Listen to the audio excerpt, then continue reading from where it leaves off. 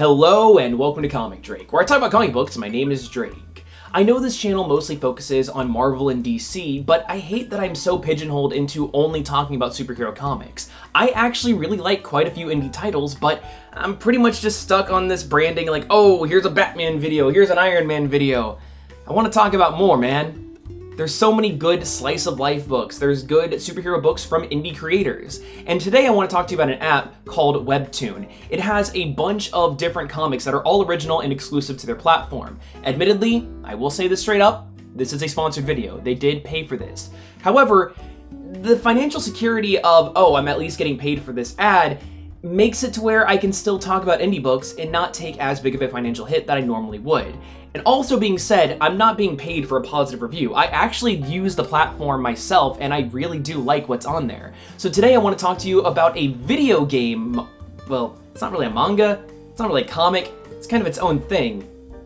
But yeah, it is called Let's Play, and it is about a freaking YouTube creator and an indie developer and their relationship and how that all works together. It's fascinating. Let's take a look.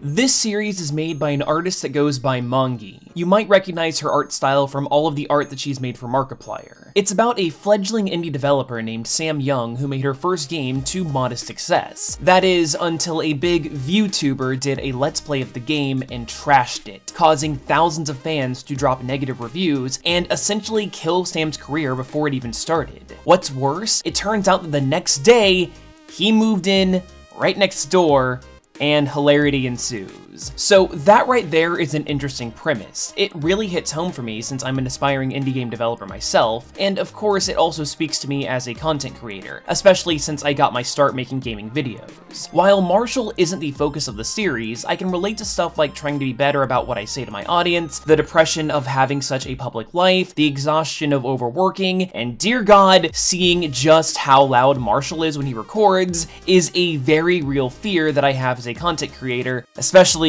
when I stream. From the get-go, Let's Play does a good job of showing how mindless and toxic fan bases can be. It's great to show that all of the hate that was sent Sam's way wasn't entirely Marshall's fault. His fans took it upon themselves to make her life a living hell, and the very real struggle about how to address it is a real pickle that any content creator stuck in that position has to go through. Now, all of this being said, most of Let's Play actually doesn't focus on the Let's Player. If you know me, romance and slice of life are some of my favorite genres out there, which this totally is. There's a lot of focus on the other men in Sam's life, each with their own compelling reasons as to why she should date them. Stuff that she doesn't actually notice due to her hardcore social anxiety. One thing that I especially enjoy is how the writer straight up said that this isn't a Cupid's arrow story, where the main character instantly falls in love. The romance develops over time in a more natural way. Heck, I'm caught up on the 45 episodes that are currently out, and we're only just now getting some actual payoff. Now, outside of the love and stuff, the supporting cast is also extremely compelling, especially Sam's core group of friends that make up her MMO guild. Sometimes there's a bit of excessive gamer talk, which can be a little cringeworthy,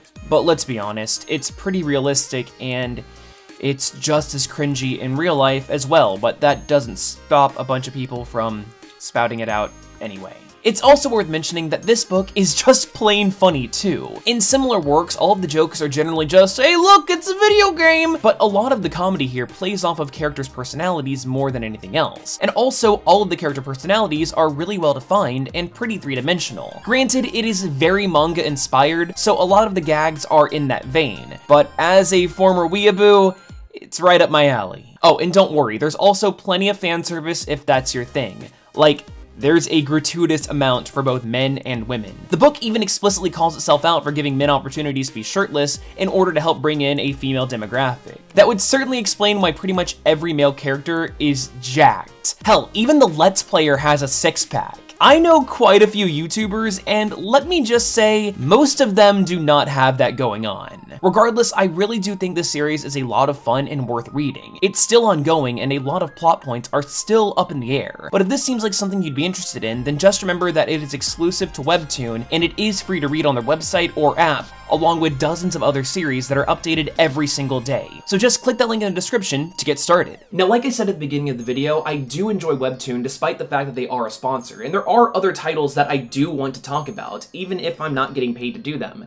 If this was a type of video that you like, then please let me know. Maybe I can do other indie publishers, more Webtoons, I don't know, something that isn't just Marvel, DC, superheroes, bad guy punching. So let me know what you guys think down there in the comments below, and even share this video around. The more views I get, the more likely I'm gonna make another video like this. But if you like this video, then why not consider subscribing or even watching another one?